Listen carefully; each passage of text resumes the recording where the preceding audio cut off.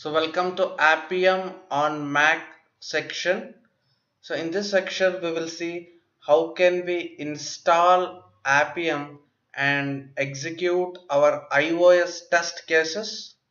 Okay, so to automate our iOS test cases, it might be the iOS apps or in Safari browser, we need following softwares, right? So we will download this and make our setup ready so that we can start our automation testing on iOS apps. Okay, so first you need to have Xcode installed in your Mac machine. So basically Xcode has a set of software development tools, okay, to develop apps in iPhone. So basically in iOS platform, if you want to develop an app, you need an Xcode. So Xcode is basically an IDE. It's an editor where you can write and develop your apps. So it has a set of software development tools which support Apple softwares.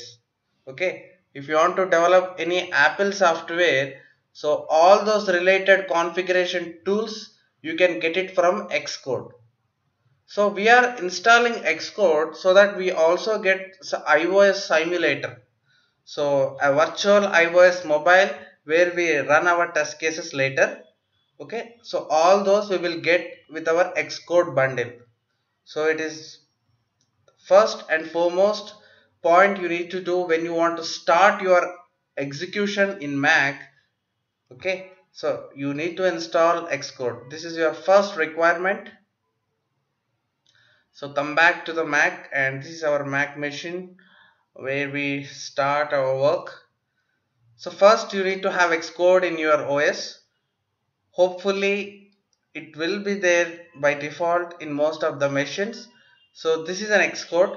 If you see this kind of icon, so that means you have Xcode in your Mac.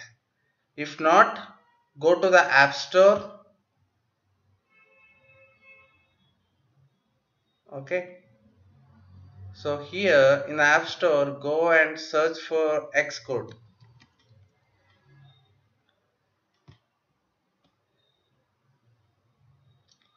And yeah, so Xcode developer tools, as I said you in the earlier, it's a developer tool to write and design Apple softwares. Okay, so you can just click on the get so that it will get downloaded into your machine. So before that, it will ask your Apple credentials. So it's very simple. Go to the Apple official site and get sign up with the credentials, and you can provide that here to download. Okay, right now I already have in my machine.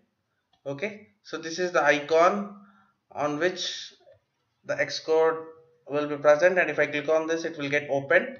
Okay, it might be somewhere around 300 MB or something. So download it. Once it is downloaded, fine, you will be seeing something like this. Okay, so you can get it Xcode from App Store. Go to the App Store and just type Xcode in your web page, so that you will be getting the first thumbnail where you can download, right? So that's the step one. So once you have downloaded Xcode, you can open it from here. Let us see the first look of Xcode. So in our Appium we don't use much related components from the Xcode, but still, to get an iPhone simulator or dummy virtual iPhone, okay, you will get in this package. So we will be using that in our execution. Okay, welcome to Xcode. You can say get started with the playground or create a new Xcode project. So generally if you want to develop iPhone app, you will do it in the Xcode. So Xcode is an editor where you can develop Apple softwares. So click on cancel. So this is how it looks. Fine.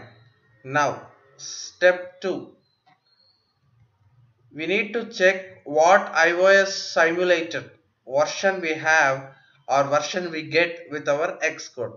That's one of the most important steps. Fine. So let's see how can we check in our coming lecture. Thank you.